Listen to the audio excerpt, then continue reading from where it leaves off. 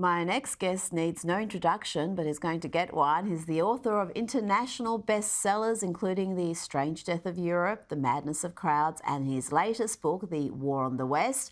Douglas Murray, let's start with the Biden White House, lurching from crisis to crisis, and we'll get into the heightened risk the country faces in the coming months. But first, we've now had 3 official explanations for Biden's debate performance. He had a cold, he was jet-lagged, and he was apparently over-prepared by staff.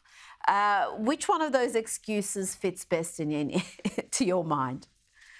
It doesn't seem at all as though he was over-prepared. It is pretty amazing that the president put a whole week into preparing for this debate. First of all, because the consequences were so calamitous. But secondly, because, I mean, isn't he meant to be running the country? Isn't he meant to be the leader of the free world? I mean, it's an awful shame that an entire week had to be taken up just prepping for this 90-minute debate. He was obviously not on good form, as all of his sycophants have had to keep pointing out. The problem is that they have this line they've been doing for the last week, which is, you know, he had a bad night. Well, yes, but the evidence seems to be that he has a lot of bad nights and a lot of bad days. And their attempt, the sort of Biden court's attempt to pass this off as unusual simply isn't credible. I don't think it's going to wash at all. No, and we've now got the White House declaring that Kamala Harris is the future of the Democratic Party. I mean, one of the reasons why he picked the Vice President, President Kamala Harris, is because she is indeed the future of the party. And he's very proud to have partnered with her and continue to partner with her in delivering an unprecedented record for the American people. Douglas, she even referred to the Veep as President Kamala Harris there.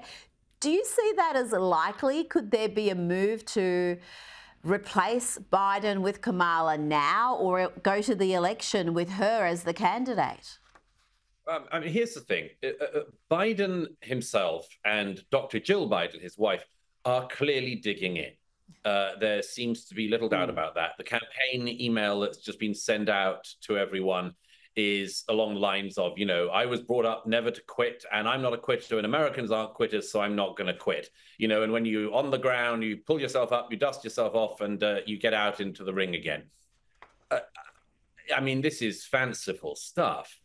Let me put it this way. You really believe, does anyone really believe that 3 years from now, Joe Biden is going to be in the Oval Office, is going to be able to be there, is going to be functioning as the US president? I really don't think anyone does.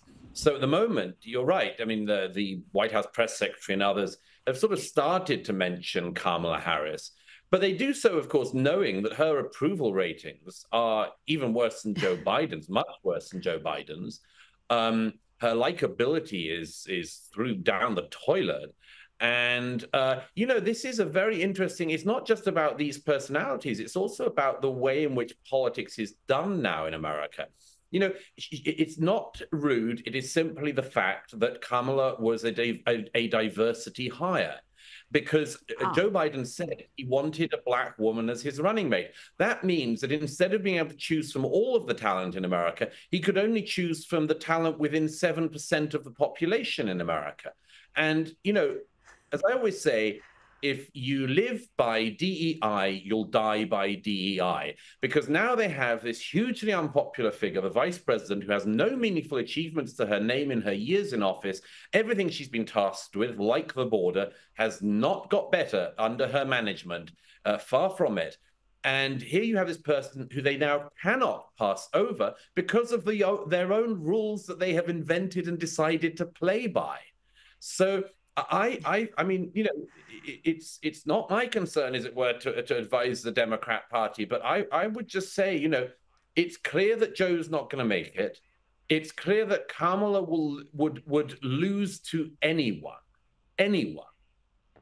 What are they going to do? If they're going to do a switch out, they're going to have to do it soon, because there's going to be somebody, whether it's Kamala, Gavin Newsom, whoever, they are going to have to introduce this person to the public very, very fast. And they don't have a day to lose, in my view.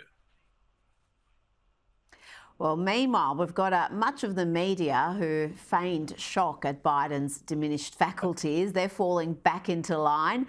Watch this exchange. And we would invite the president to come here and tell us that directly. Noted, Kelly. But he's awake. That's inappropriate.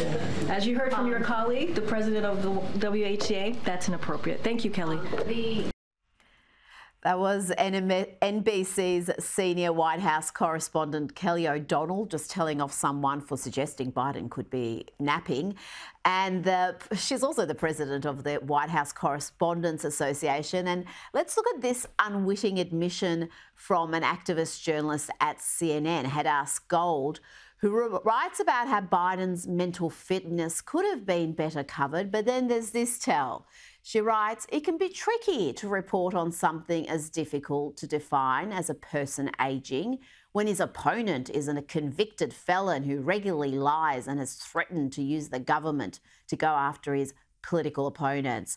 Douglas, how much culpability does the media have for hiding President Biden's, I would say, fairly obvious cognitive decline?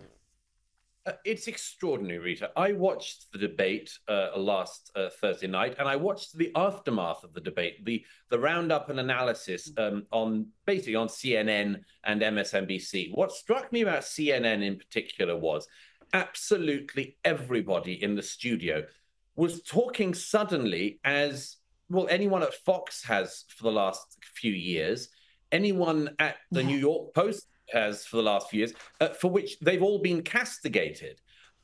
It was so strange seeing these CNN pundits suddenly switch as if they'd learned something in the previous 90 minutes that had previously been a mystery to them, a completely hidden secret, a hidden fact. How can they hold their heads up and still behave like this? These were all people who knew and could see everything you and I could know and see, but they decided not to observe it, and in actual fact to kick over the traces and to attack anyone who did observe it. And here they are, with the candidate that they want to use to get Donald Trump away from the White House. And they're only now realizing that their candidate has flaws. I mean, it starts to make you wonder how serious they actually are. And, you know, when they do all this kind of Donald Trump is an existential threat to democracy sort of thing, you think, well, if you really thought that, would you really be running Joe Biden against that man? Wouldn't you have done everything you could to get the most talented team of upcoming, likable, capable young Democrats or middle-aged Democrats? It doesn't matter. But they didn't. And by the way, this line about, you know, Donald Trump using the law against his political opponents, that kind of stuff would sit a lot better with a lot of American voters if they weren't seeing the former president, Donald Trump, being repeatedly put on trial for things that are clearly politically motivated. Absolutely. That is the golden rule of projection. So much of what they claim their opponents are doing, they're doing as we speak. And again, if CNN, MSNBC, New York Times, if they're a bit more honest with their audience, they would be aware of that. You mentioned the Democrats don't have much time to lose. If they're going to replace Biden, they better do it quickly. And one name that's always near the top of the list is Gavin Newsom as a possible replacement. You wrote about him this week in the New York Post, and he's the governor of California. California ain't doing too well. Can he fail his way up to the presidency? I fear he could.